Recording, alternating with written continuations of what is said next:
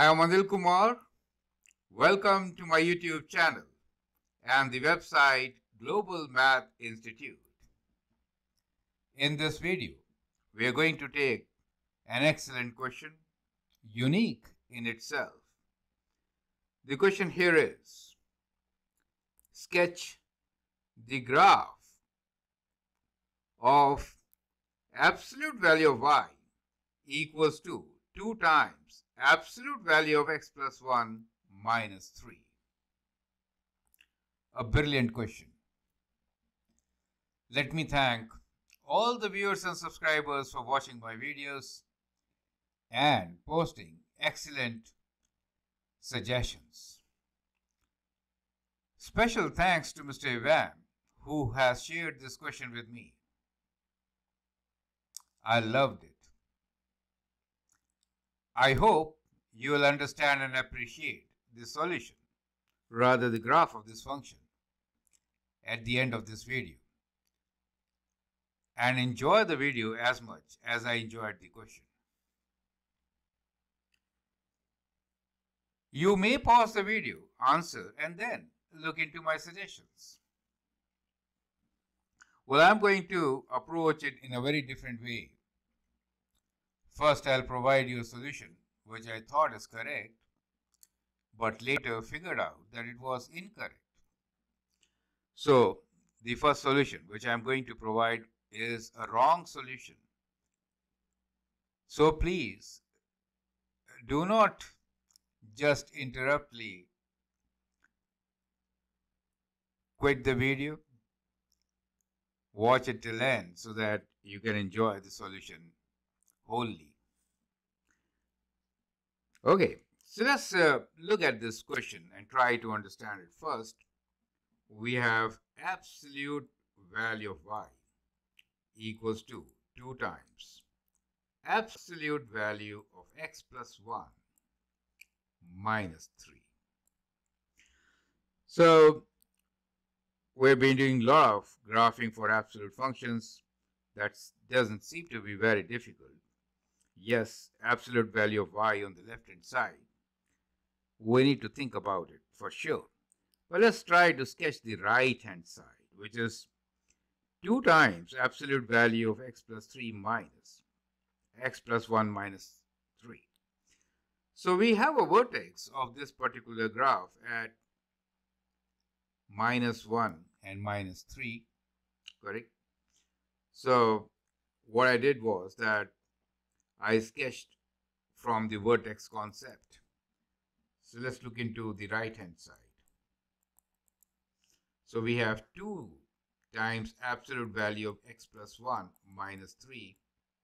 So this absolute value function has a vertex, or the corner you can say, at minus 1 minus 3, correct? So what I mean to say is, if I put x as equal to minus 1, I'll get minus 3 as my value, right? So this point comes at minus 1 minus 3 on the graph. Now, to make the graph, I should take a point on either side. So let me make a table. That will help, right? So when I put x value as minus 1, I get 2 times absolute value of minus 1 plus 1 minus 3, which is, as I said, minus 3. Correct. Now, if I take a value on the right hand side and one on the left hand side, we know we have a symmetry. But let me just take one. So this is the right hand side. And if I take this value, let us say 0. Easy. So 2 times 0 plus 1 minus 3 will give me 2 minus 3, which is minus 1. Correct? So I get this value at 0 minus 1. Similarly, you could also try the value at -2, and for sure, you're going to get the value here, right? So we get these values. You can actually move on and get other values also. You can see that this is kind of the gradient, right? 2. So every time you move, you go up by 2 units, right? That's another easy way of sketching these kinds of graphs, absolute value functions, right? So you can substitute some values and get these answers, right? So get these points. So definitely we have a function here which is kind of like this. And that is when you substitute these values, we are getting this kind of a graph. So if I connect it,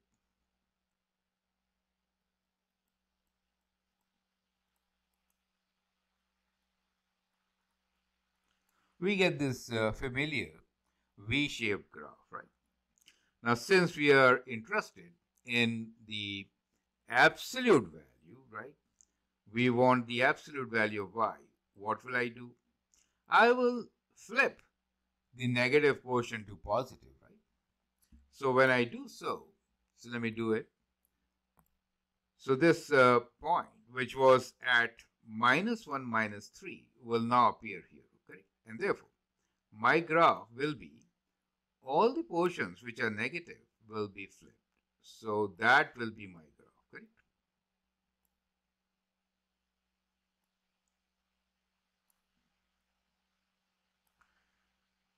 So I thought this is the right solution for absolute value of y. Do you see that? Correct? So that is what I thought will be the solution. Let me just make it dark.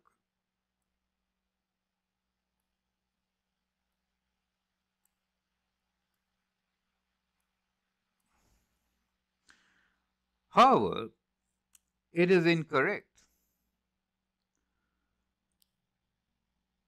Since we are looking at absolute value of y on the left hand side, right? Just as when you started with the absolute value of x, sketching the graph of absolute value functions, you treated that as a piecewise function, correct? So therefore, we now know that this is kind of incorrect. Something is missing here.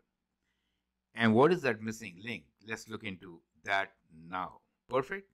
So this is incorrect solution. All right. So now let's look into the correct solution. To approach, what we need to do is redefine the absolute value function itself first, right? So this is equal to what? Well, this is equal to 2 times absolute value of x+1 -3 when the y value is greater than equal to 0. Then this absolute value will be same because both are positive, correct? However, if you get a negative result, that is to say, if y is less than 0, then it is negative of all this, right? Then it is negative of x+1 and negative of -3 becomes +3. Y is less than 0. You get the idea. So when you are given a question like this with absolute value, you have to always redefine the question as piecewise function. Now when you redefine it, then you should sketch and combine both the pieces together to get the complete graph. You get an idea. Perfect. So that is going to be our approach to get the right graph. Right? So I hope you understand the approach now. So we'll sketch both the parts. Left part we already sketched, right? So let's redo it. So we are now saying that we have 2 parts. So left part, which is absolute value of y, is equal to same as the function given to us, which is 2 times absolute value of x+1 -3 when y is greater than equal to 0, right? So this is our right hand side of this is one piece, right? So this is one piece. So I should say one part. Correct. So for the benefit of viewers, what I'm going to do here is make a table this time and then sketch it. It's easy to understand this way, right? Okay. So best values to take are beginning from x equals to minus 1, right? So we'll take x values as minus 1 and we can go up and down 2 units, for example. So x minus 1, and then we can go to left side, which is minus 2 minus 3, and on the right side it is 0 1, correct? So when you substitute minus 1 here, then what do you get? So absolute value of x plus 1 minus 3. So we get for minus 1, 2 times minus 1 plus 1, absolute value minus 3. That being 0, we get minus 3, right? And if I substitute 0, then 2 times absolute value of 0 plus 1 minus 3, which is 2 minus 3, which is minus 1. And for 1, I get 1 plus 1, absolute value minus 3. And that gives me the value as 2 times 2, 4, 4 minus 3 is 1. Now, the other values you can calculate, which will be symmetrical, no problem. Let's rewrite them.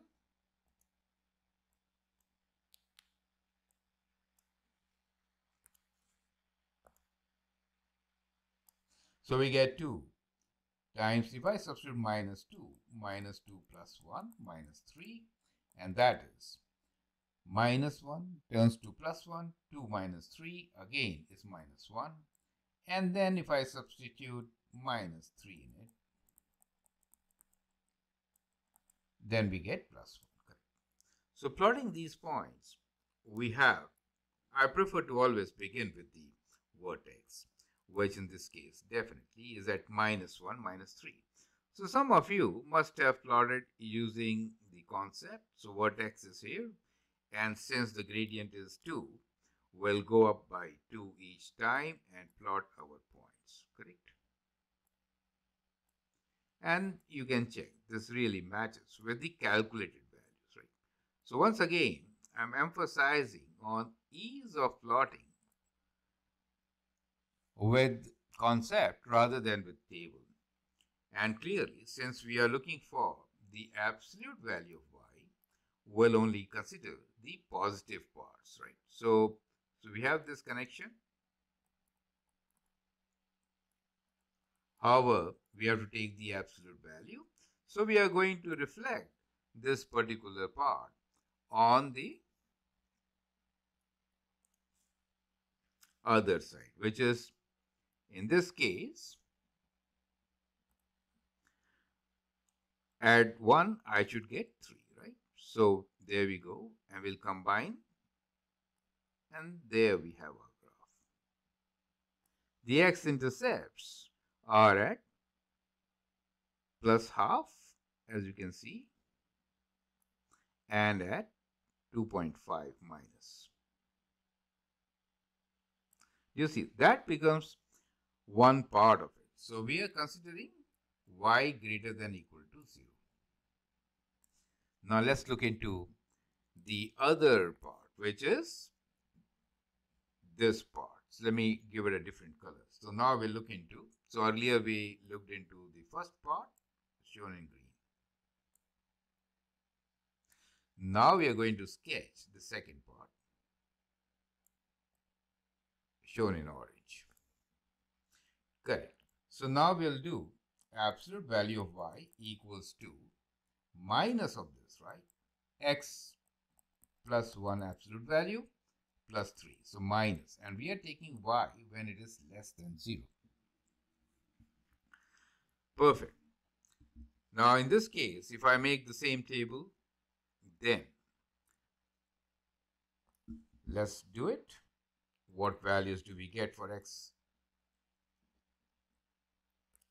taking x again as minus 1, 0 and 1 on the positive side, minus 2, minus 3. So, plugging the values, minus 2, minus 1 plus 1. Do you see a change here, right? So, that is equal to plus 3 this time. Do you see that? Plus 3. Because we are taking the other leg of it, right? If I substitute 0 here, so we get minus 2, 0 plus 1 plus 3, which is minus 2 plus 3, which is plus 1. And then if I substitute 1 here, I get 1 plus 1 plus 3, which is 2 times 2 minus 2 minus 4, we get minus 1, correct? Let's calculate for the other one also for the benefit of some viewers. We have this as plus 1 inside, so minus 2 plus 3 gives me 1, and with minus 3 you will get a value which is minus 1. Correct? So beginning with the points which are, I prefer go with the vertex. At minus 1 we have plus 3 this time, right? 1, 2, 3. And then the graph comes down. If I move 1 unit to the right, it goes 2 units down, right? So that is how it comes down, right? Similarly, on the other side, absolute value functions are symmetric about the vertex or the corner. And that helps us to create this particular graph. And look here, we are again looking for the absolute value where y is less than 0. You get the idea? Where y is less than 0. So when y is less than 0, we are only considering which part of it? We are only considering the part which is this side. We are not considering the other part. You get the idea? So, do you see the approach? Let's go back to our previous diagram. So, in the previous diagram, the center portion which we considered was not correct because the condition was to use only those y values which are greater than 0. Now, greater than 0 y values what? Only these. Do you see that? Only these, not that the other one. So, posting it like reflection is incorrect. So, you see that was a second mistake. Perfect. So, in this particular graph, you could actually do a couple of mistakes and land up with wrong solutions. So, ultimately, I think you have understood the solution, right? So, when you are defining as two pieces, let's now combine the two solutions. We are defining absolute value of y as equal to these two functions, 2 times absolute value of x plus 1 minus 3 when y is greater than equal to 0, and negative of this, right? Negative of all this. Let me rewrite this time like that. X plus 1 minus 3 inside. When you open the bracket, you get what we started with. You get the idea.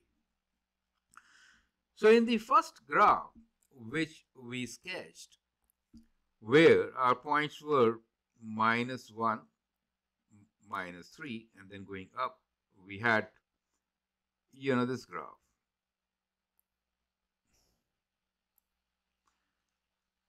Okay, easy to sketch. You understand with this exercise how easy it is to sketch the absolute value functions, and we have sketched in green. So this negative part will not be considered. Only the positive part will be considered. You get the idea?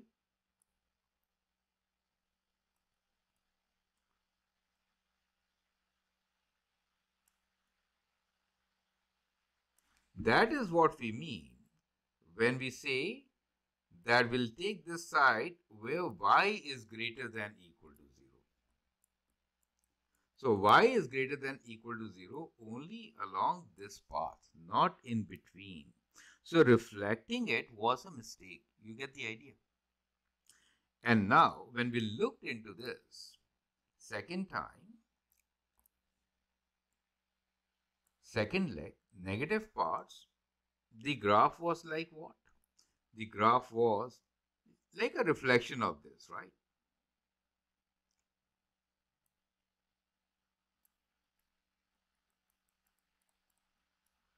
So I'm just sketching this with the values which we calculated earlier and the concept, right? Do you see this? Now in the second half, we are only looking at the part which is negative, less than. So therefore, this will be only this portion, not the inside portion. You get the idea? So that is going to be the final sketch for absolute value of y. You get the idea? That is going to be our solution. Perfect. So now I'd like you to pause the video, redo the question after defining this. And what should you get? Well, you should get this particular graph. So that is the graph for absolute value of y equals to 2 times absolute value of x plus 1 minus 3. You get an idea, right? This is how you should be sketching. So I hope all the steps are absolutely clear. You need to redefine the function as two pieces, just as you do with normal absolute functions. The difference here is that these two pieces are also absolute value functions, and that creates the complication. I hope you understand our strategy and also the concept to solve and look into these problems in the right perspective. Feel free to provide your suggestions and comments. Thanks for your time and all the best.